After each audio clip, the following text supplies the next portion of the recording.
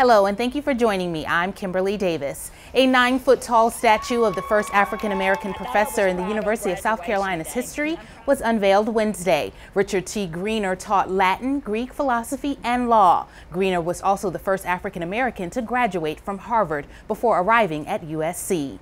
A wet and slippery floor caused officials to postpone the game between Providence College and Seton Hall when ice under the court at Dunkin' Donuts Center started to condense. The game is expected to resume today at noon at Alumni Hall, which is in Providence's on-campus gymnasium. And Wendy Williams is taking a break from her show after the 53-year-old announced Wednesday that she has been diagnosed with Graves' disease. A representative for Williams said they will run old episodes during her absence.